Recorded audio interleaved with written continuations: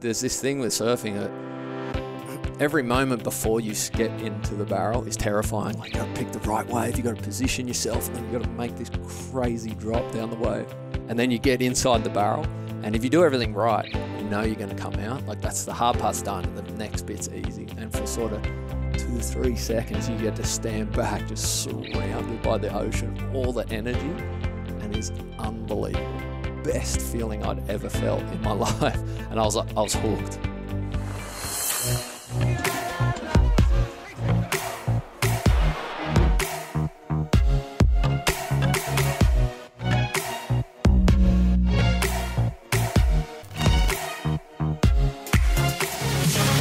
Welcome back, everyone, to the School of Greatness podcast. We've got Mark Mathews in the house. Good to see you, man. How you doing? Thanks for having me, Lewis. I'm great. Just heard about you recently from the person who connected us and said you have an amazing story. You're this big wave surfer. And I started watching some of your videos, and I saw some of the biggest crashes ever.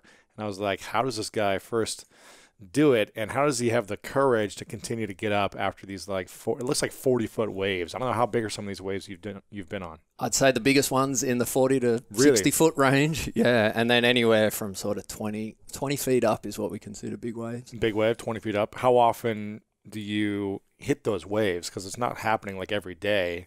This kind of comes and goes when the weather's changing, right? Or how does that work? Exactly. And originally it was probably 3 to 4 swells a year. But since swell forecasting has got so amazing, the internet opened up like a whole new world of forecasting. We can hit probably 15 to 20 big swells a year, so which is awesome for my career. But then all of a sudden, I got a whole lot more dangerous surfing. Yeah. So many big waves. Yeah, more risk. Yeah. Now, is that all in one beach, or is that like around the country in Australia, or is that all around the world? And you just like, you can predict in 2 days it's going to be huge, so you fly there. Or how does that work? All over the world. Yeah. And if we get a 7-day forecast, and I'll know that at the end of the week, I'll be surfing monster waves, and it might be off the bottom of South Africa, the bottom of Australia, Tahiti, here in America on the West Coast. So you'll get advanced and you'll fly there and you'll just go. Fly there and sort of about 2 days out, we make the decision to get there as late as possible, because then we know what the winds and the weather's doing. Sure. We know the swell's already on the way. Wow. But we need perfect winds and weather conditions as well. So 2 days out, we jump on the plane, land usually the night before the swell, get everything ready, jet skis, other surfers, photographers, videographers, and head out there and take it on. Early morning usually is when it's like the best time, or what? Yeah, more often than not early morning, because it's the light winds are good. But yeah, occasionally we can get an entire day and sometimes back-to-back days. But more often than not, we get one huge day of swell, and then it starts to drop off. Didn't you have like a record for like one of the biggest waves or something? Or I had a record where I've won consecutive awards for the biggest wave of the year, and I won that back-to-back 3 times. So biggest at the time, wave of the year. Yeah, and at the time I was kind of, I didn't realize how amazing goal it was, but then I went sort of 5 years without winning one. I was like, wow, it's kind of special that I did that, you know? Yeah, because there's a lot of hard work, a lot of preparation, but there's a lot of luck involved. Yeah. Because you're out there in the surf, you do everything to prepare to get out there and surf, but then while you're out there, there's other surfers. You don't know exactly when the biggest wave on that day is going to come through. Yeah. You took one too soon, and then it happened after you're gone. Yeah. It's like, oh, okay. So I feel like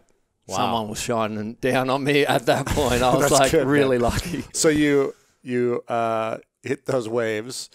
Now, how many people are going to these big waves every time they happen? Is there like a group of like 20 of you in the clan, like the brotherhood or, the sisterhood, I don't know, that goes there, and it's like every time there's a big wave, you guys all go together? Do you try to do it secretively so you can like hit those opportunities? What's that like? It's a combination. Yeah. Like on one hand, we have to be kind of secretive because you want to be the one on the big wave, you know, but everyone's watching the same forecast. So usually we'd have sort of a minimum of 2 or 3 teams that turn up to swells, and then a max. Sometimes in the crowded spots like off Hawaii, off Maui at Jaws, we could have 20 teams out there, and a combination of majority guys, but also some amazing female big wave surfers. Yeah. Wow. So it's a pretty cool vibe out the water while we're on one hand kind of competing to get the biggest wave, but everyone's there looking after each other. Yeah, because bad stuff happens every time. Every time. When you have that many people in huge waves. There's big wipeouts all the time. And It's scary. there's not a lot of sort of rescue teams in the water. It's more up to the surfers who are out there to rescue each other. So, That's crazy. Yeah, it's Really? pretty crazy. So you got to keep an eye out for the other people because you want them to keep an eye out for you of as well at course. the same time. So when you get crash in a 40-foot wave, how long does it take for you to actually get out and breathe? Because it looks like one of the videos I saw was just like you're just down. You can't even see you for like, it seems like minutes. I don't know, but you're just like tumbling in this huge wave. I mean, how do you get out of that? It's crazy because it looks so spectacular, but more often than not, you're up before 20 seconds. Really? Yeah, Oh, which that's isn't good. a long time. Worst case scenario is you wipe out on one big wave and you're down and you can't get up and the next wave breaks. So you're down for 2 waves. And then you're looking at sort of 45 seconds to a minute.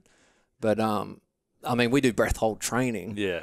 And I can hold my breath up to sort of 4 or 5 minutes when I'm relaxed. But when you got the When you chaos wipe to out, flip yeah. around, it's probably So when not you the wipe out on these waves and you take impact and That's you get so hard. winded and the adrenaline's rushing, you don't know if you're going to make it back up. It's 20 seconds feels like a lifetime underwater. feels like forever. Forever. Was there ever a time where you felt like I'm not going to get out? There's been a couple of bad ones. For me, the scariest part is hitting the reef below. And if you take impact on the reef and you know you've done a bad injury. So a couple of years ago, I dislocated my shoulder and I felt it on the first impact of the wipeout. And then I had to kind of nurse my arm because it was gosh. popped out. No, and had- underwater. Yeah, and I was rolling around like I was on the No. craziest sort of roller coaster ride ever, underwater and holding on, dealing with the pain, trying not to pass out. Popped up, and what happens is the jet ski will come in quick on the next wave to try and pull you out before the next one breaks on Right. you. Unluckily, he came Missed. on my left side, so I couldn't grab because that's the shoulder No. that was out.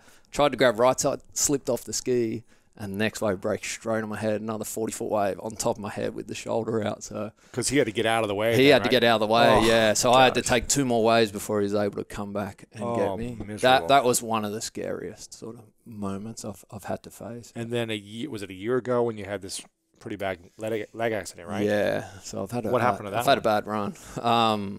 I was recovering from the shoulder injury. I was out for about 9 months, just starting to surf again. I could barely paddle properly, but desperate to get into some good waves. And at the same time, I've got a career. I'm getting paid money to surf big waves. You gotta do it. And for me, I felt like, I need to do something this year. 'Cause I've got contracts coming up. Probably pushed a little bit too soon. Went out and surfed. Not huge waves, but what we describe as a slabbing wave. So What's it's that?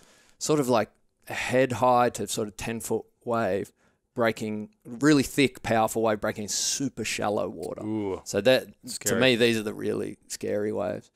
Went out there too early, was nervous about my shoulder, just made an error, judgment, wrong wave, dove off the wave too early. The wave picked me up and slammed me into the reef. What happened was I luckily landed on my feet, took all the impact on my feet, but my knee dislocated. Yeah, so it popped, tore through my arteries, tore through my major nerves. Thankfully, amazing jet ski drivers and rescue guys picked me up out of the water, got me to the beach. Ambulance officers met me and made the right call. They called the helicopter to come and pick me up and get me to the ER as fast as possible, because they could have very easily said, we'll take you, you're not in too serious a damage, you might have broken your leg.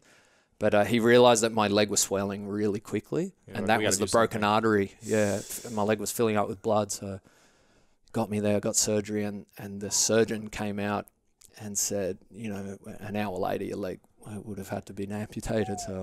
And it was kind of a 3-day wait. He was like, I've fixed it.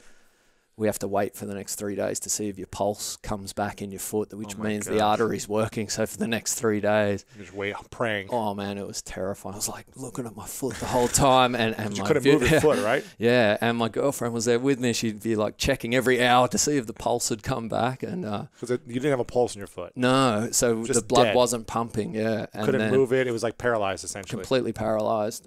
And then Oh my kind of around the gosh. 3rd day, it started pulse, like real weak light pulse, and my girlfriend was like, wow, I can feel something, I can feel it. And I was like, are you sure? And then got the doctors in and they checked it out, and luckily I've still got my man. leg. Yeah. Crazy. It's not as good as a perfectly functioning leg, but it's a pretty gnarly scar. Can you lift it up? Can we see it from the side a little bit? Are you sure? Yeah. If you're eating at home, you might want to put your food down. I mean, this is crazy. Yeah. Can I touch it or no? Yeah, you can touch it. It's all numb. I have no feeling in my legs. Man, it's just like straight to the bone and like. It's gross. Oh my gosh. So that's from the surgery, or that's from the? This is from the surgery. Not from hitting the reef. No. So there was no actual break in the skin from the injury, but what they had to do with the surgery was when they took some artery from the top of my leg and put it down here, and then they had to take the pressure off my leg, so they cut both sides of my leg open. Oh.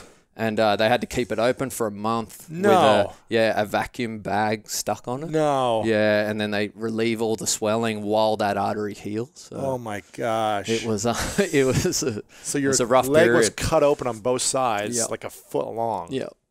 How do you can't walk then, can you? No, I was laid up in hospital For a month. and then another 2 months after that. Is it safe to be like exposed when it's cut open like that? Actually, the most dangerous part is the infections in the hospital. They had a girl in there who was a rugby player, a really good rugby player.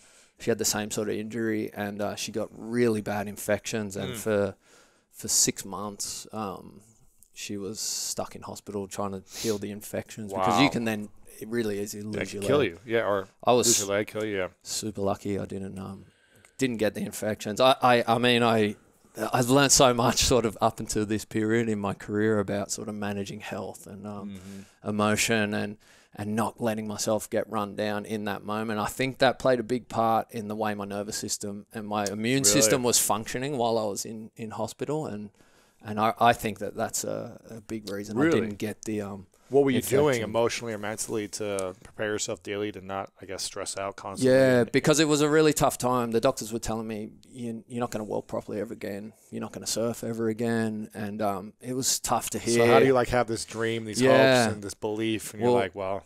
I've always had this, I've learned over time, this amazing technique of just practicing gratitude, right? It's so powerful. Yeah. And it was tough to do at the start. I'm not going to lie. I was like, I'm lying in hospital. I was in the worst pain all day, every day. I could barely sleep. Not much to be grateful about at that point in time. You're alive. Yeah.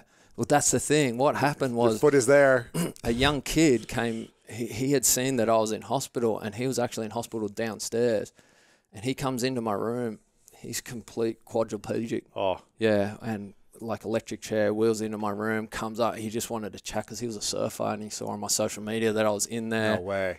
Comes in to chat to me, and like it straight away, complete change in the way I perceived my situation, because all of a sudden I was the luckiest man on earth that I wasn't in his chair. He was a surfer. He was a surfer, yeah. Like not a professional surfer, but a surfer, yeah. He had actually did it mountain bike riding. That's how he got injured? Oh. Broke his neck, and and just seeing that completely changed my mindset. So from that day on, I was happy every day in that hospital. Yeah. And the times where I drift back, I would just think about that. Like he really helped me. It was crazy. I remember a couple of years ago, I trained with the USA national handball team. I play handball. We were down at training camp for a week in Alabama, and we were going through like 2-3 days training, but doing some stuff that I didn't feel like we had a specific trainer that was leading us through workouts. Yeah. It wasn't our coach. It was like a hired trainer. And for me, playing sports my whole life, playing at a professional level, I just knew the things that he was doing were not professional. Yeah. Like, it was hurting us more than helping us. We were all getting such like a hard injured. Part of, he was like, you got to keep pushing. And I was like, no, I'm getting hurt now. Yeah. And everyone else is getting hurt. And everyone's like. But you don't want to be that one to say, like, so you got to like team. push it through. And you're like, okay, whatever. And I remember just being like, what am I doing here? This is stupid. Like, I'm exhausted. And then literally like at the other end of the court, there were these guys and girls that came in on wheelchairs playing wheelchair basketball. And I was just like, put me in that perspective as well. Exactly. It's like they're all playing, they can't walk, and they're having fun playing basketball. Even though this sucks and I don't think it's right, like, at least I can walk and run through the pain. It's crazy. So I think it's all about perspective. Yeah, perspective is unbelievable. And I feel like no matter how bad you got it, there's always someone who got it worse. And if you can sort of condition yourself to think that way with that positive perspective and a bit of gratitude, like you can train yourself to be that's your new state of mind consistently, right? It's like going to the gym. You just got to do it over and over and over again, and then it becomes habitual. That's it, man. Yeah. To me, I think action taken from that sort of mind frame, like it's like it creates energy, and then action taken from there is propelling. You know, like gives you so much extra motivation to sort of chase your dream. Absolutely. Now, why did you get into big wave surfing in the first place? Because it's been 15 years you've been doing this, right? Yeah. Weren't you afraid of the ocean when you were going out? Terrified when I was young, which is strange. I mean, I show people footage and photos of what I do for a living, and they're certain that I must have been kind of born with some sort of brain defect that stops me from feeling fear, but couldn't be further from the truth. Like, young boy, terrified of the ocean, to the point where my mum used to have to rescue me over and over again in the surf. And I grew up in a pretty rough neighbourhood in Sydney. And when your mum paddles out on her bodyboard to rescue in front of all these guys, cool. Oh man, it's so embarrassing. Yeah. But my parents split when I was about 15, and I lived with my mum, and we moved right next door to another professional surfer whose name was Kobe Aberden. And at the time, I mean, I was 15, he was probably 20, and I was looking at his lifestyle. He was like, coolest cars, hottest girlfriends, getting paid to travel around the world, go surfing. And I was just like, all I want is that. I'm going to copy everything he does to get that, you know.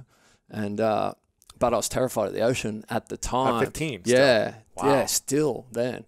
So I wanted to be the professional surfer, but not specifically big waves. There's a competitive tour that you can go and do and become the world champion. And it's super lucrative. Yeah. And you can kind of avoid surfing the huge waves, right? They're like 8-foot waves. Yeah, it's standard. It's more performance. Yeah. Who's the top guy? Kelly Slater. Yeah, one of the most amazing athletes in the planet. Yeah. So that was my goal. But I got to the point where I left school. It was about 2001. And I wasn't doing that well on the competitive tour. I was in that sort of transition period where I'm chasing my dream, but I don't know if it's going to work out. I've got to go back and study or start a new career. And I get a call from the editor of a surfing magazine in Australia, Tracks magazine. It's like, this is back when magazines existed, right? Yeah. And it was the biggest publication in Australia. And I'm working bars as a barista sort of /bartender. And I get this call from him, and I can't believe he's called me, because I'm a no one, right, at this point in surfing. And he rings me up. He says, Mark, you know, we want you to come and surf this new wave that's been found off the bottom of Tasmania. Like, at that time, there was this rumor going around the surf industry of this monster new wave that fishermen and abalones had found. Wow. Yeah, no one had surfed yet. And it sounded terrifying. No part of me wanted to deal with it. It's like this mythological creature that, like, no one's seen. No one's seen it. And so the surf editors rang me up and invited me on the trip. Why did they ring you up? Yeah, this is what I didn't understand. I found out later that he had rung 30 other surfers. Oh, and like, my name was at the bottom of the list. Like, maybe this kid's crazy enough. He's desperate. It was like everyone had turned it down. I wanted to turn it down too, but I was like, if I say no to this, my career's done. This is kind of my final shot. And he was like, we'll put it on the home or the cover it's of the like magazine. Cover of the magazine. Like, this is before like websites were big and stuff. This was big. Yeah, cover of magazines, huge. So I said yes. Went to Tasmania. We're taken out by a abalone diver, like fisherman, in his boat, super remote corner of Tasmania, monster swell. And we pulled up alongside this wave, and it was so big and scary looking. And I'm sitting in the boat, never surfed anything like this. Like, I was terrified. I remember I'm sitting there just thinking, like, the photographers are like, you know, this is your big chance. Your career can take. Maybe I'll die, though. Yeah. But I was like, I don't know how much I want this career right now, like to go and surf this. At the time, I was living with my mum, and my mum was really sick. She had it's not a serious illness. It's called vertigo. But when it's undiagnosed, like back then, you can't get out of bed. You can't walk. You can't do anything. She was in bed. She had been in bed for 3 months and hadn't been able to work. And the doctors couldn't tell what was wrong with her. And at that time, I was like, if that doesn't get better, I'm the only one to look after her, you know. And I had this in my head, you know, I have to look after my mum. And that was like the urgency to do that was the only thing that got me out of the boat to surf that day. Because I was like, if I get this career, then there's the goal right there. Yeah. I went out and surfed by far the biggest waves I've ever surfed. And not only I stayed up and fell in love with it. It was like the best feeling in the world, like standing inside barreling waves as big as this room. Like, and there's this thing with surfing that every moment before you get into the barrel is terrifying. Like, you got to pick the right wave, you got to position yourself, and then you got to make this crazy drop down the wave. And then you get inside the barrel, and if you do everything right, you know you're going to come out. Like, that's the hard part's done, and the next bit's easy. And for sort of 2-3 seconds, you get to stand back just surrounded by the ocean, all the energy, and it's unbelievable. Best feeling I'd ever felt in my life. Wow. And I was hooked. I was hooked. The photos from that trip went all around the world. Covers of magazines, mainstream media, everything. Got my first surfing sponsorship. Like, signed on the dotted line probably a month later. Like, it took a long time for the photos to come out and get to signed on the dotted line. All of a sudden, I was getting paid to surf. Really? Yeah. And I just had from one photo? Or like photos from that trip, but all over the world, like everywhere. All of a sudden, I was a huge name in surfing. And the sponsors came straight away. And right away? Yeah. From one trip, you can make tons of money. It just changed everything. Because like now they want you to, yeah, that's how important it is. Like, that's why we try and surf every big swell, because then you can get that career-defining wave. Like, you have to be there every time, just in case that wave comes through. It's crazy. And then hopefully someone takes the photo. Exactly. Because then you're like, did you get that? Yeah. No. And back in those days, it was like film cameras. Yeah, like, so guys would be changing film while you get the best wave of your life, and they'd miss it. So oh my gosh. At least that part of technology has made what we do way easier. Yeah, just snap a photo with your phone now. Yeah. Wow, man. And then I had the blueprint of how to be a professional surfer now. Big wave surfers chase the biggest waves, get the photos, get the exposure, and get bigger sponsorships. Were people doing big wave surfing back then as a main thing? Was it like it had kind of just started as a career? Like the one who kind of pioneered it. He was the pioneer, and he was I watched his episode. Yeah, great.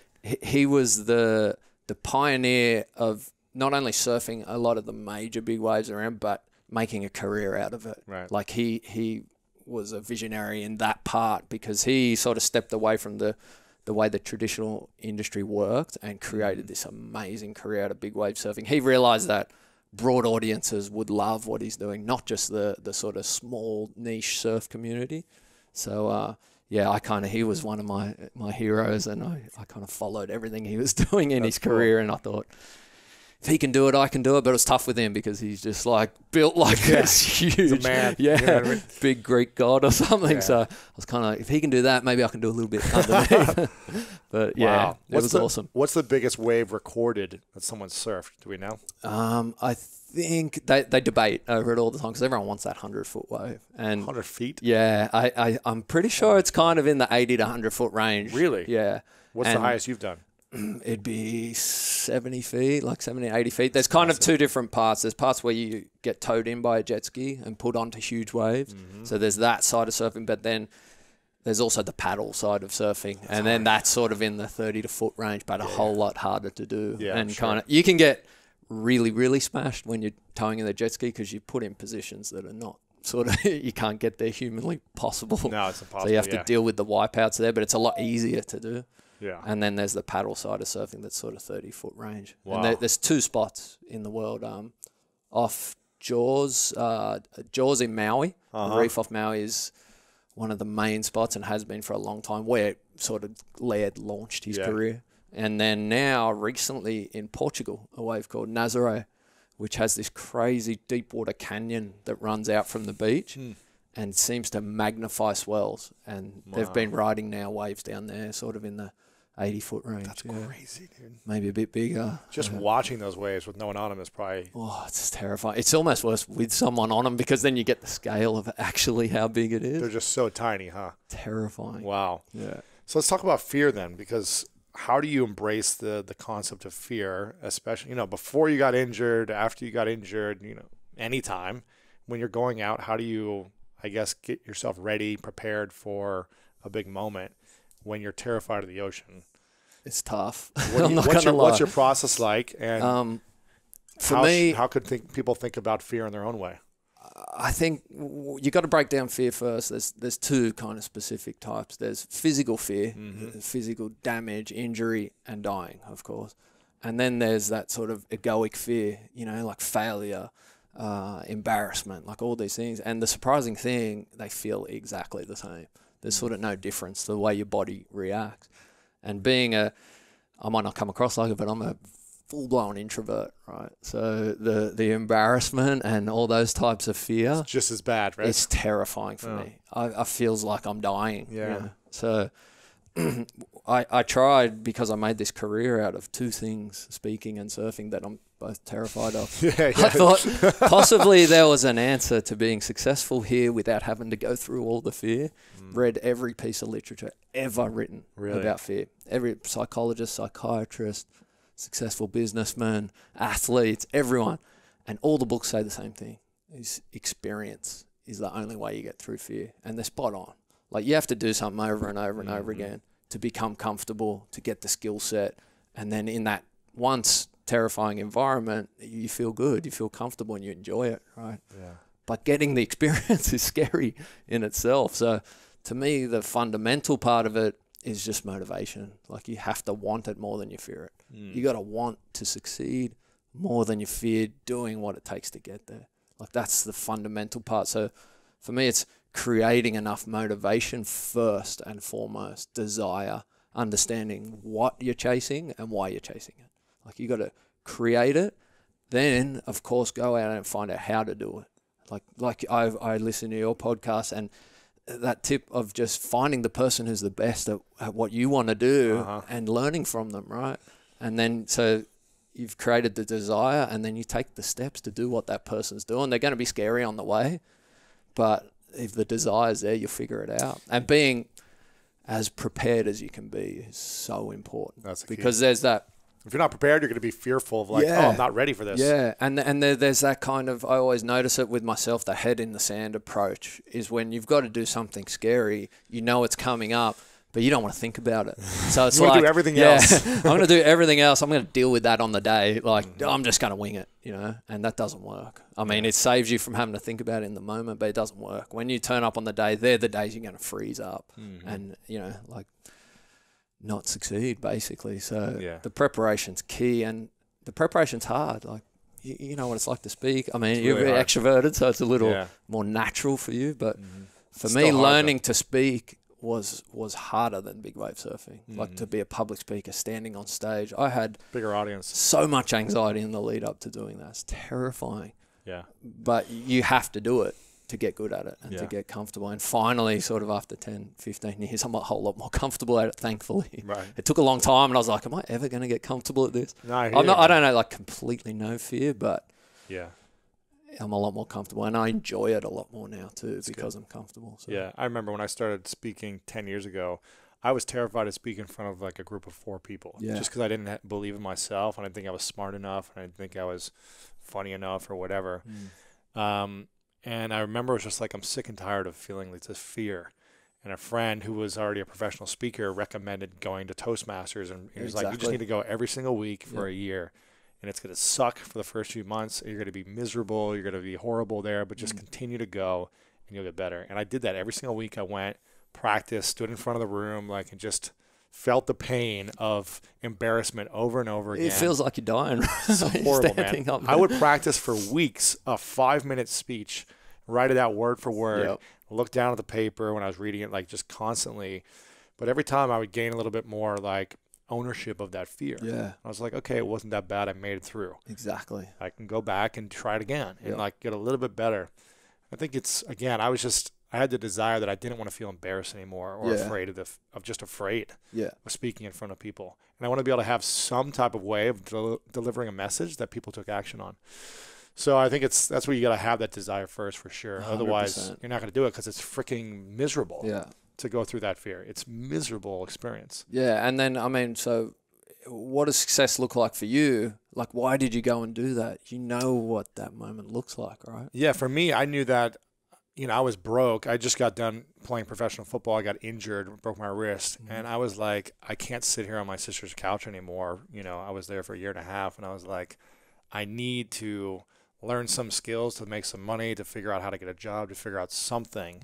And so I was just like, okay, this is one area of my life where I know that if I become an effective communicator, I can use it in a lot of different areas of my life, whether I have a job or start something or whatever.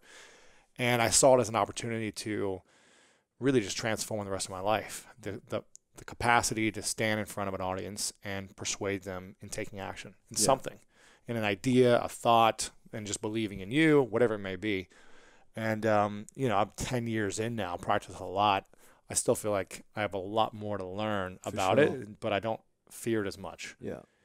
Sometimes I still get nervous, but it's not really as much. It's more fun. Yeah, I feel like there's a transition that happens, is like, because it's so more closely related, Yeah, right? yeah. Nervous and excited is almost the exact same thing. It's like, I feel like excited is when you're prepared.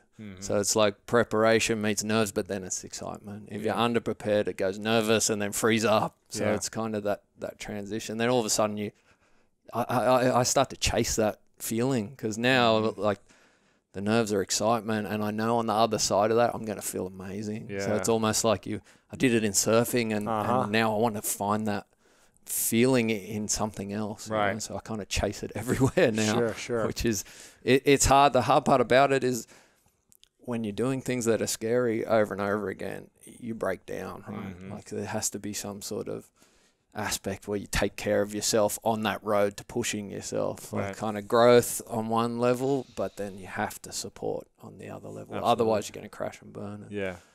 This is what happens. I'm kind of like the genius in hindsight on this topic, because this is where all my injuries come from, because I didn't look after myself when I was sort of pushing myself. You know? Sure.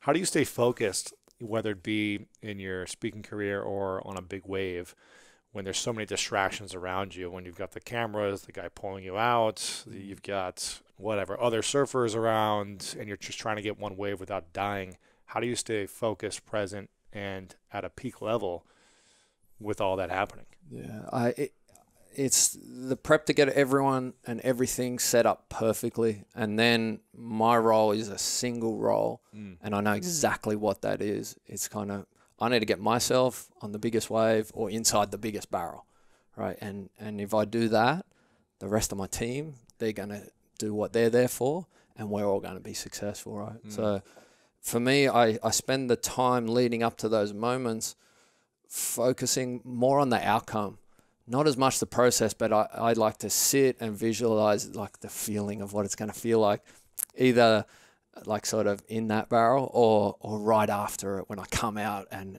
I just like all that relief comes off you from the fear of riding that wave.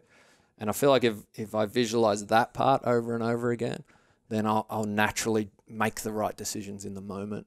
Sometimes because I'm quite negative, like pessimistic when I think about things in the future. So if I let that sort of mind rattle off, I'll think about all the things that could possibly go wrong in this surf. I'll think about wiping out. I'll think about the sharks that are swimming around, all the dangers, and I'll stress myself out. But before I even put a foot in the water, I'll be exhausted. So if I make sure I just focus on the after fact and how good it's going to feel, I think I'll make the right decisions in that moment. Then you just got to sort of let your instinct take over. Everything in surfing happens so fast. You can't think too much. You just got to be. It happens so fast, and most decisions there are all subconscious. Like you don't have time to sort of break anything down. That's why, it's a lot more of a reactive sport. Super reactive. Like on the other hand, I've been trying to learn how to play golf, which is the opposite. It's all complete thought. Nothing's reactive, and it's so much harder than surfing. So. What does resilience mean to you, and is it the same thing as fearless? Definitely not. I think resilient is feeling the fear, doing it anyway, getting knocked down by the fear, but getting back up, learning from when you get knocked down and doing it again and again and again until you feel comfortable and overcome that fear. That's resilience. Like I don't believe anyone's fearless. I honestly can't imagine. Like you get these phenomenal people that are amazing in their world, and they're good at that thing. But if you take them to a foreign environment, they're nervous. Because if it's foreign, it's different, it's change. And no one's like that special where they're not nervous in every environment. I saw Wim Hof on your podcast, for example. He's amazing. How amazing is that guy, right? He's phenomenal. The stuff that he's done is like, it's barely humanly possible, right? Like he's an anomaly amongst humans, basically. And then I follow him a lot as well and do a lot of his breathing techniques.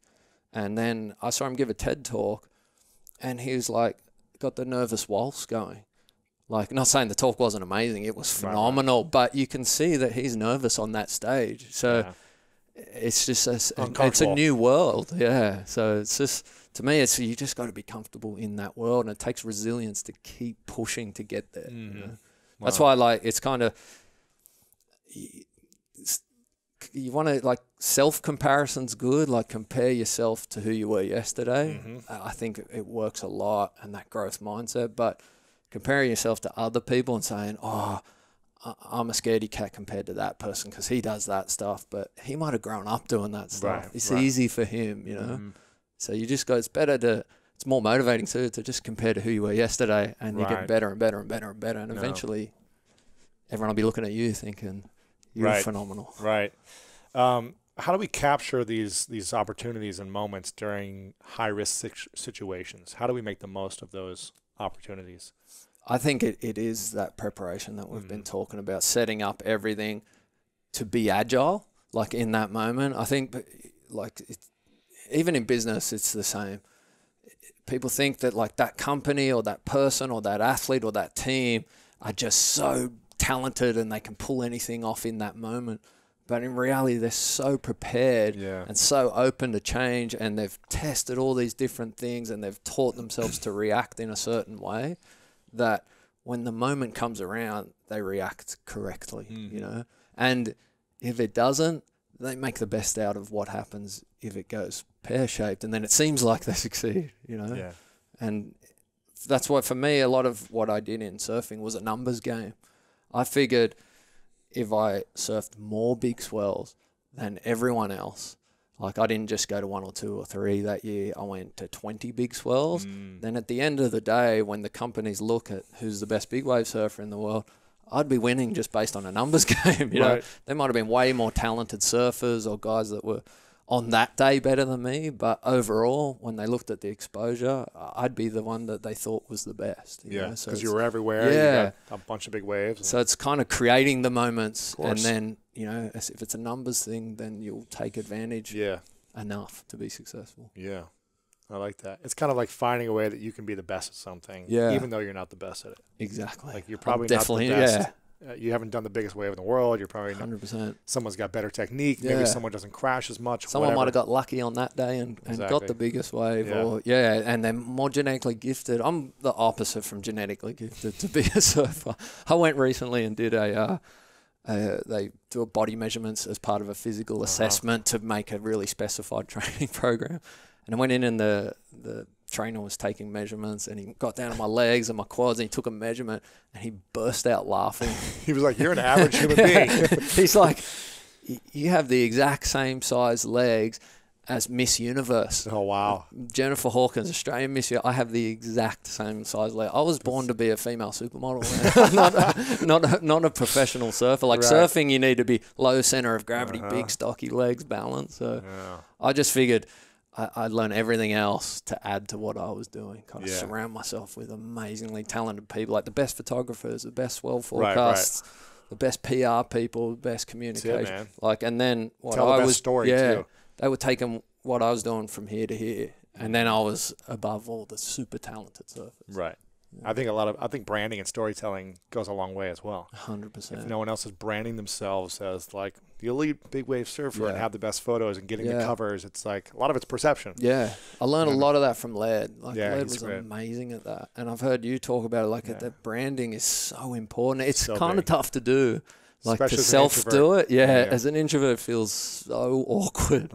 But I just surround myself with a really good PR person who can give me feedback, or someone at the top of the game in the industry. And they, like, I was on my way here and spoke to Lisa, who I do some branding stuff, and she's like, make sure you wear a collared shirt. You're a professional speaker now, you know, or make sure I'm doing the right thing. Don't be a bum. To me, like, it feels more normal to be a bum. So, exactly. Yeah.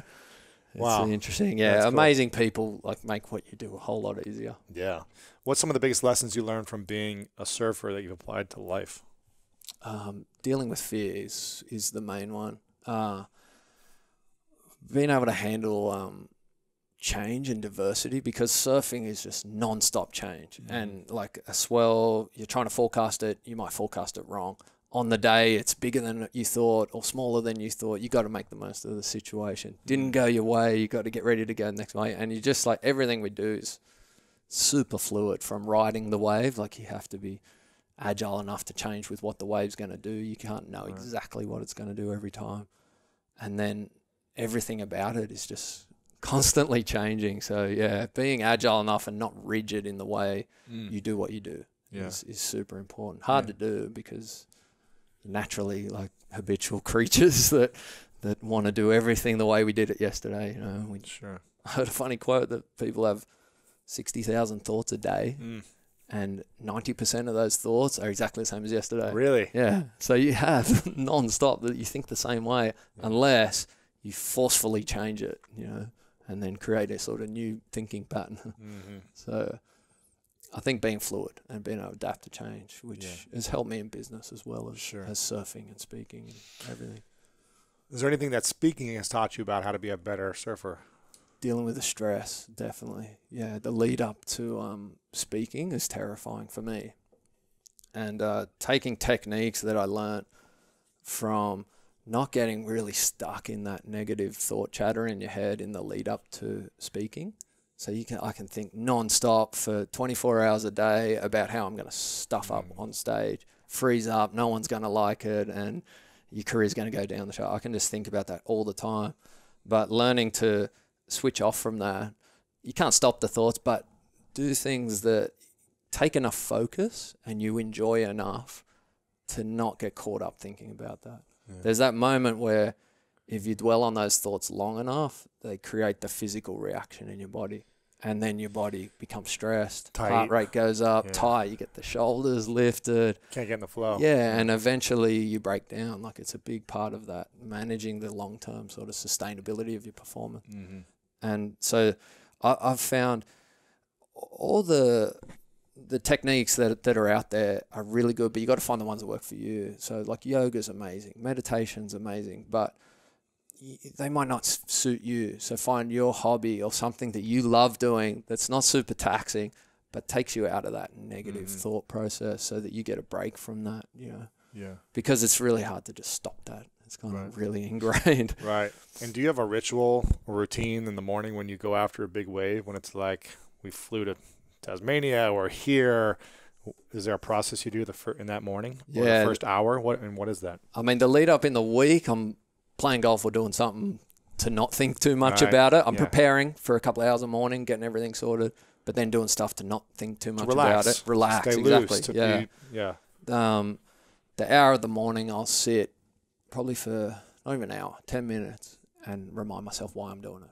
Like I actually built an app for my phone that's an alarm clock, right? So it wakes me up in the morning and plays a slideshow with my favorite song of all the reasons I'm doing this for. Like a video or image slideshow? A video slideshow, and it's just and I sit, I watch it, and it reminds me to do it because on the morning like of a huge swell, I'm tired, I'm jet lagged. You don't want to do it. I don't want to do it. 100% don't want to do it. I would love to stay in bed. Don't want to get injured, risk your life. Yeah. I don't want to bob around in water where there's great whites swimming around below me. Like, I'm terrified of this stuff. But I know that when I do go out and do it, when I ride that wave, it's going to feel the best feeling in the world.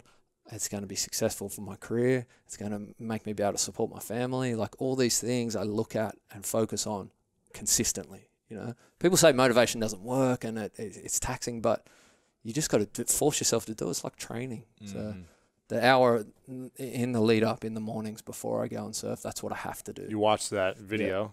Get myself out of bed, eat relatively light. Like I can't have super full stomach when you're rolling around underwater. So never eat fish too. I've got this paranoid thing. I'm like, if I eat fish, it's going to be fish in me.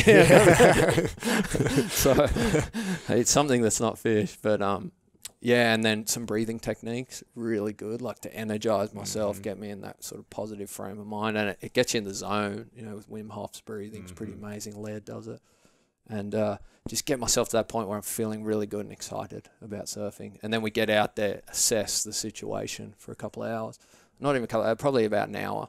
Like go around, see what the sets are doing, what direction the waves are coming from, where we got to position ourselves, where the photographers should be to capture the best stuff.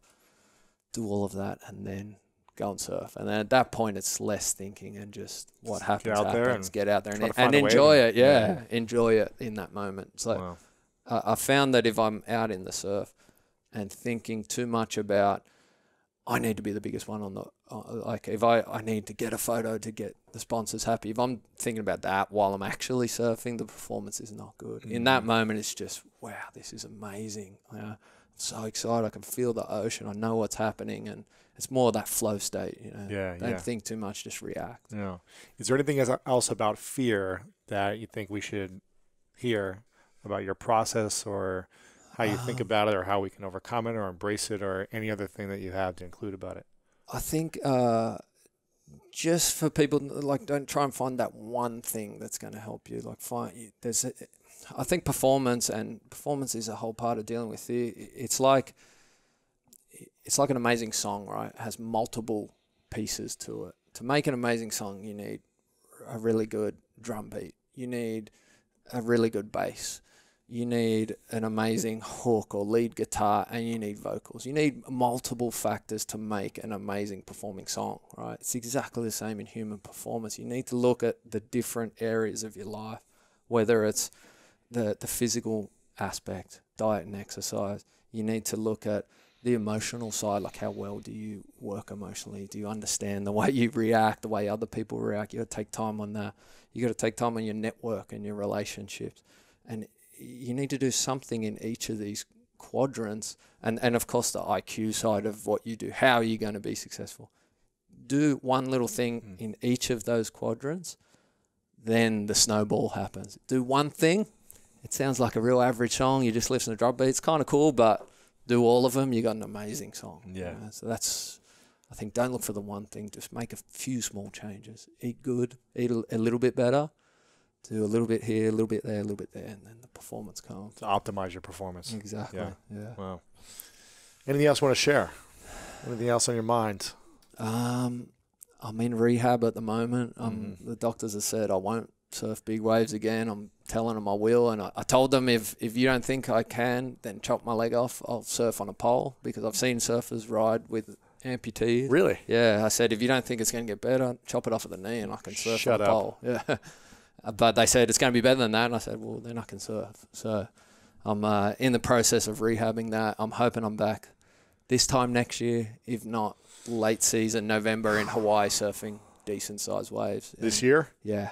Next year. No, next November year. next It's year. like a year and a few months. One more operation, and then year and a few months. You should probably rest it.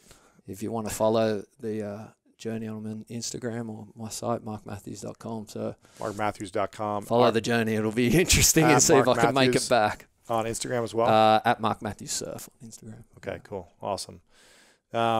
Cool. Well, you have any questions for me before I ask the final few questions? Well, why don't we break down? I mean, this is that performance model for me. So why don't you give some, because I watch all the podcasts. I want to know how you got to the point that you are, like where you get to that successful. So if you can give us, what's something that you do in the IQ space, like the mental side of what you do to know how to be successful. Yeah. Like a tip there, a tip on the relationship front, the networking, a tip on physical. What do you do physically to stay in good shape?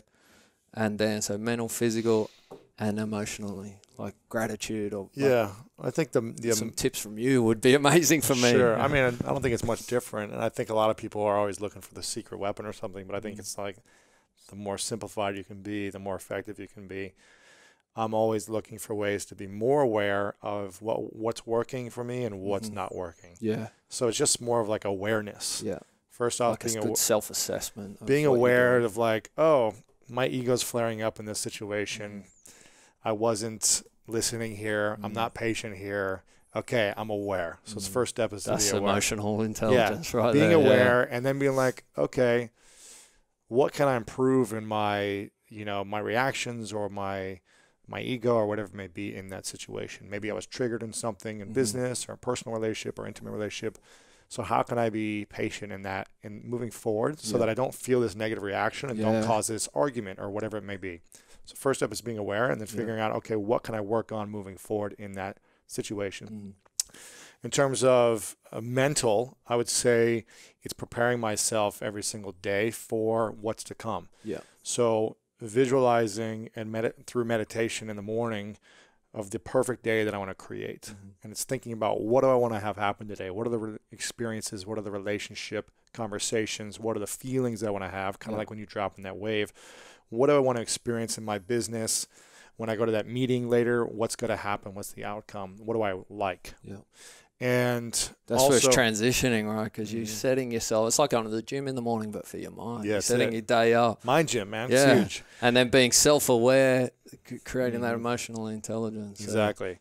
Physically, what diet, exercise? I think also, thinking about the dream that I have for the day, and then setting the intention, saying, okay, this is what I'm intending to create, and really being intentional and grounded in why I want to create that. There's direction, exactly, and inspiration, and always coming back to like my bigger vision and purpose, my why. So while you do this like little video in the morning, I'm thinking about, okay, I want to impact 100 million people. Why do I want to do that? And just kind of leaning into that. How amazing is it when it's something external, how much more motivating it is, or how much easier it is to push through that bit of fear? So like much if you're easier. like, you can help 100,000 people today by making yourself a little bit uncomfortable. That's it. Yeah. When you do something, when I do something that's bigger than myself, I feel like it's much more rewarding. If it's just for me, then it's not as fulfilling. The physical side, I mix it up all the time, but I try to do something to put myself through pain every day.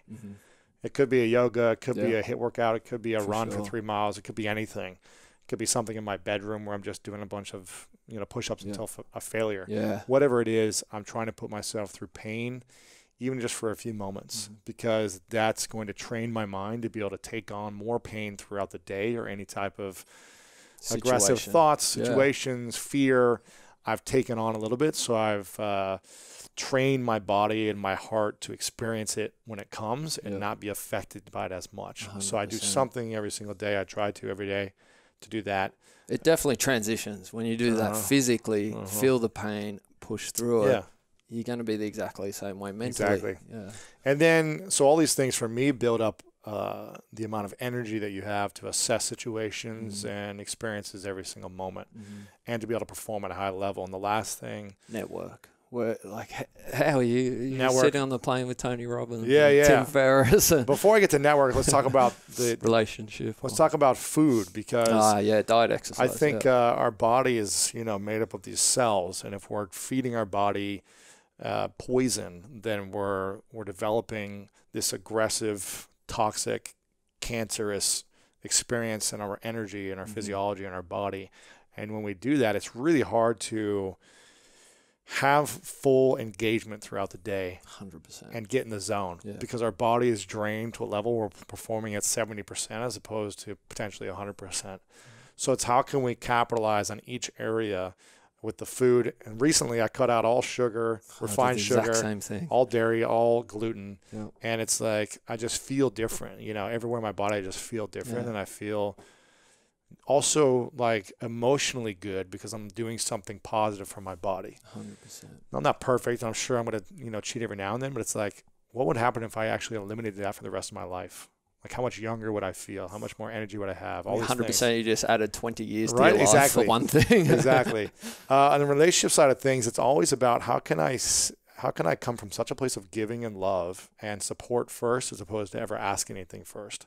So I'm always thinking of like, I think we're always in a relationship for selfish reasons, because we like the person, because we want to be friends with them, because we like who they are, because they make us feel a certain way, because maybe it's a business relationship where you make money together.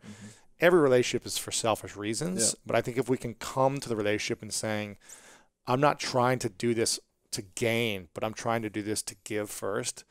And maybe one day something good will come in return if it's a business relationship. That's the way I think about it. I've been building relationships for 8, 9, 10 years that haven't really paid off and like benefiting me in a big way. And I didn't go into them trying to think of like, I'm going to do something for them and then they're going to give me something in return.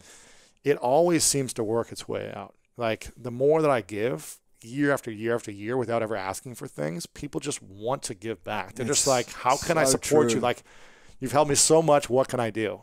And when it makes sense, I'm like, well, here's my book. It's coming out, or here's something else. But I never try to just ask all the time. I try to really give a lot. So that's I think such an interesting story. When we come from that mindset of like, I'm building this relationship for life, as opposed to what can I gain from this person right now, it changes the game for you. Yeah. So come from that place. So those are some of the things that I try to do that I think have helped me get to the level I'm at, and I am going to continue to develop new things to get to higher levels. Yeah, so I love it, and you can see how they all cross over. Like you eat well, you feel better, and then you're nicer to people, and you're nicer to people, and the relationships happen, and and they teach you more, and it all just like snowballs if you do something little. Yeah, that's it. I love that. You know, I'm not perfect. I make a lot of mistakes every day, but it's always trying to be aware of like, okay, all right, how can I get better tomorrow? And I think if we look at that point of view of how can I just get a little bit better tomorrow, be aware of the things that worked and that didn't work, then it's all going to work out. Yeah. So let's go to a final couple questions for you. This is called the 3 truths. So if, you know, it's your last day many years from now, you got to achieve everything you ever wanted to achieve. You got to have the life you dreamed of. It all happened. But it's your last day, and you have a piece of paper and a pen to write down 3 things you know to be true about every lesson you've ever had, from big wave surfing to relationships to speaking to anything you want to do in the future. But it all boils down to 3 lessons, 3 truths. And this is what you'd be remembered by. What would you say? One. What would be 3? Life's short. and I'm plagued by this, but I feel like it's so motivating. It happens non-stop to me. I'm like, whoa, that 10 years just went really quick. I don't want to die full of regret. So I just think life's short. We've got a limited amount of time on this planet. Make the most out of it. Yeah. Life's short. Don't take everything too seriously. I mean, because life's short, don't worry about stupid things, especially in the fear realm of the egoic fear. Like you got to take the serious stuff when it's about getting injured or dying, but the egoic side, don't take everything seriously, man. You're going to one day lying on your deathbed and you'll be like, I can't believe I was so worried about that, or I can't believe I didn't try to do that because I was embarrassed or scared in that way. So life's short, don't take everything too seriously, and eat well, like you said. Eat well, man. I did the exact same thing you did, and I've never been one to be super focused on diet. I kind of like, I can get away with it. I do lots of exercise. I can eat whatever, but you start to break down. And when you start to break down physically, that's where everything else falls apart, and that's why I get all the injuries and stuff. And I've learnt, if there's one thing you can do diet-wise, is sugar. Get rid of it, and it's surprising how amazing it makes you feel. So, feels so much better. Yeah. There's those 3 things. I wouldn't leave out family, and just be good to your family and friends is super important too. So I got 4. Cheated. That's cool. It's all good. It's all good. I want to acknowledge you for a moment, Mark, for your courage, man. You've got this amazing story, and you could have gone down a negative path when you were younger. You went down a positive path to inspire others, to be there for your family, and to do things that bring inspiration to so many young kids probably growing up who want to do what you're doing. So your courage, your humility of being, you know, one of the biggest surfers in the world, but still being this humble person that's grateful for all the things that you've achieved and the people that have supported you, your team, and your ability to smile and be grateful through all the pain and the discomfort and the challenges you've faced. For me, it's a great example of how to live a good life. So I want to acknowledge you for those things. Man, thank you so much. Yeah. And it feels great. Good. Final question for you. And people can connect with you at markmathews.com. Is that right? Mathews with 1 T. That's Mathews 1 T. Mark Mathews Surf on Instagram. You speak. So if people want to hire you to speak, they can learn more at your site. No book yet, right? It's coming. Yeah. I feel like I learn so much of amazing people. I'd rather just direct them. It's sure. So when people want to know about all these things, I say, Lewis Howes, man, go to his thing, join the School of Greatness. There you go. You can learn, or this dude for diet, or this dude for, I just pass it on. Sure. Yeah. Cool. Well, final question is, what's your definition of greatness? Being better than who you were yesterday is, for me, greatness, because that feels amazing. You know? Don't less external comparison. Just compare yourself to who you were yesterday and be better than that person.